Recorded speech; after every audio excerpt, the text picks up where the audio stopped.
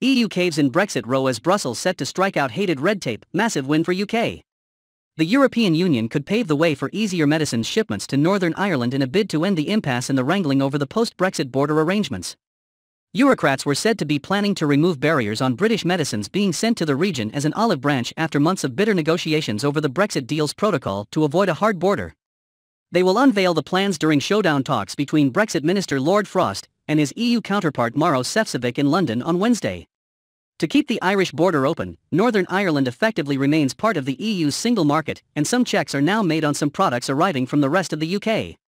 This means the area continues to follow EU rules for medicines and medical devices after Brexit.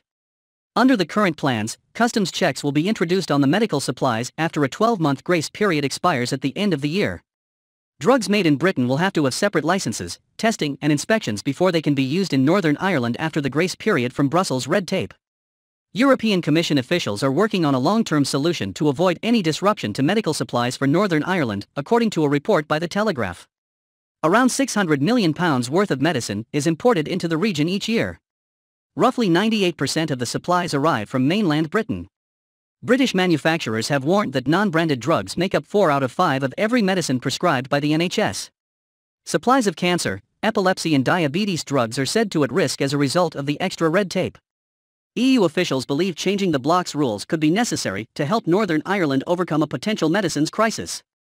This would require the unanimous backing of the bloc's remaining 27 member states, many of whom are growing frustrated with Britain's tactics in the wrangling over Northern Ireland.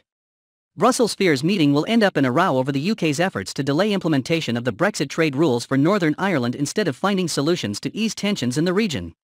Mr. Sefcovic, the EU's chief on the Brexit Joint Committee, has told envoys that the European Commission is running out of patience and could slap Britain with tougher retaliatory measures unless London changes its tone.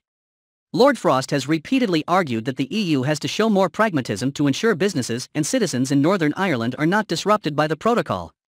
Earlier this year, Downing Street scrapped a number of the trade checks amid concerns that supermarkets could face a supply crisis.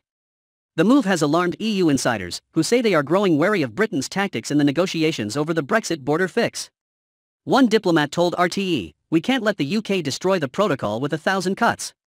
If they continue on like this, bit by bit, it will wear away, and they will end up with permanent derogations, or they think they will."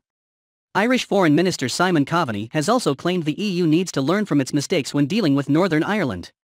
He said, "There have been mistakes made by both sides, like the widespread concern caused when the European Commission fleetingly considered using Article 16 of the protocol. The EU heard those concerns and immediately reversed course within hours." In contrast, reciprocal concerns regarding the UK government's ongoing disregard of its legal obligations, under an agreement it negotiated and Parliament ratified, have gone unheeded.